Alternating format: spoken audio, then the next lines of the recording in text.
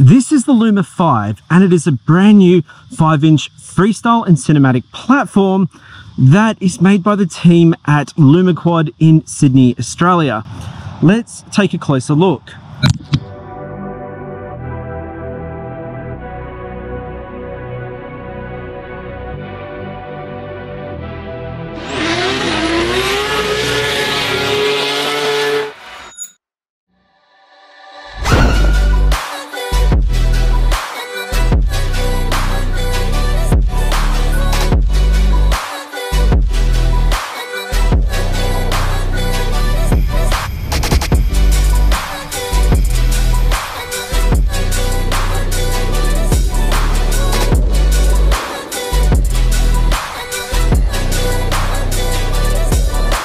This is the Luma 5, and it's a 5-inch freestyle and cinematic FPV frame platform.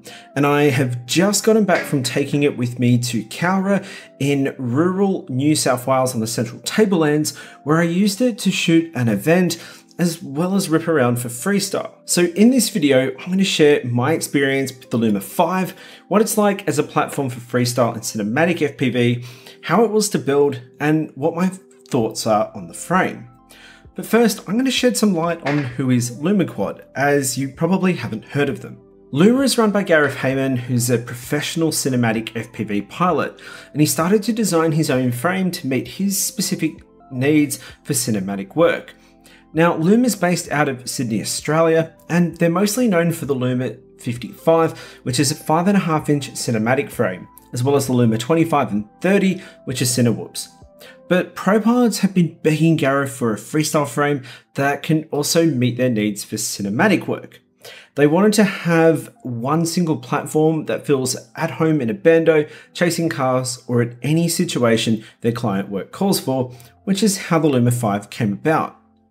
But how do you meet the needs of everyone and deliver a solution that keeps everyone happy without compromise? Well, it starts with a platform that your customers configure to meet their various needs. The foundation of the frame is this single bottom deck, which comes with a sandwich mid-plate, while there are also multiple arm lengths to choose from, giving pilots flexibility and choice. The frame design has dedicated stack screws of 20 by 20 and 30 by 30 that are independent of both the bottom plate and the arms. And to make repairs easy and to minimize the time that a quad is grounded after breaking an arm, it's as simple as removing 2 screws. To develop a platform that meets the needs of both cinematic pilots and freestyle pilots, Luma 5 was co-developed with multiple Australian freestyle champions, Jacuzzi J and J-Web FPV. While on the cinematic front, Gareth worked with the OG of FPV in Australia, Clifford Wakeman, to ensure the cinematic pilot's needs were met and exceeded. But what is it like to build? Make no mistake, this build is really simple, but it is really time consuming because there is a ton of hardware. But all of this hardware actually solves key issues of durability, especially when it comes to the TPU mounts. And to stop the usual tearing that you get with steel bolts and TPU, there are inserts as well as washers. Now, I learned the hard way that it's actually quicker to put the spacer and washer on the bolt and then install it rather than install them individually. The build process is quite simple and well thought out, allowing for pilots to have all their different setups. And when building, you are going to need some muscle, as the carbon is cut to some pretty tight tolerances that comes together without any play. Having these tight tolerances means that preset tunes like the Superfly 5-inch freestyle tune give you a great flying quad that feels clean and locked in. The completed frame is really heavy, and that's due to all the hardware, but it's absolutely robust, and so far it's held up to all the abuse during testing. For my specific build, I went with the Foxy F722 V2 flight controller, the Foxy Reaper F4 128K ESC, Radiomaster RP4TD receiver with Express LRS, Cadex's brand new Walksnail Moonlight kit, as well as Flyfish RC 2306 motors in 1750 kV. Typically, the batteries I use are Tadu R-Line 1050 mAh 6S batteries, and I was getting around 5 minutes of flight time. But you'd possibly want to go with a 1300 mAh success battery, and I'd actually recommend 1950 kV motors.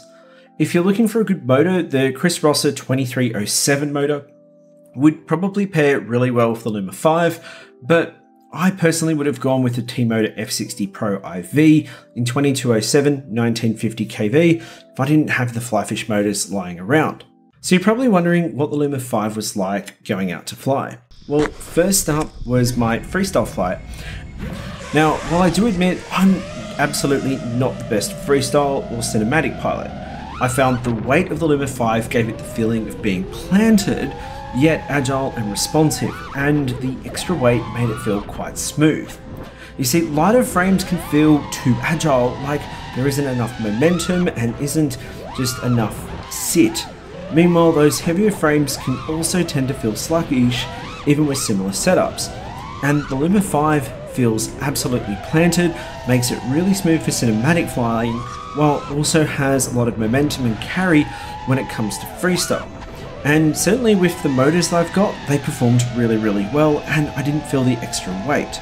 And I really enjoyed flying it. It had all the right amount of carry, enough power, it felt really smooth, and because of how heavy the Luma 5 is, it felt a lot easier to control and was a lot easier for me to be able to hit these tighter gaps.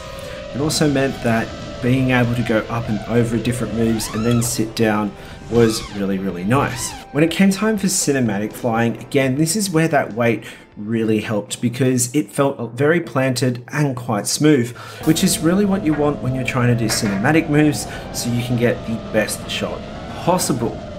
And I used it for this event out on someone's farm, and I'll tell you what, I really enjoyed flying around with the Luma 5.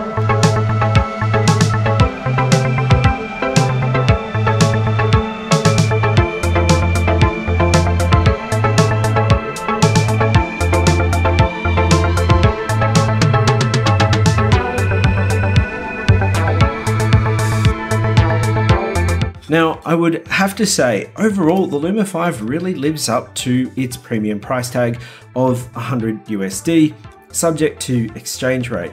If you want to buy this, you can actually go to the Luma Quad website, link in the description, and it's not an affiliate link either, to check it out. It's going to be shipped from Australia. One thing I would recommend is that if you are going to buy the Luma 5, go ahead and purchase the GoPro mount for your specific GoPro rather than the generic one. And if you want a robust 5-inch platform for freestyle, cinematic, and even cruising, the Luma 5 is going to be an excellent choice. I'm looking forward to getting out and flying this more, but the first thing I'm going to need to do is order the right GoPro mount. I'm Darren Allett. Until next time, don't forget to send it.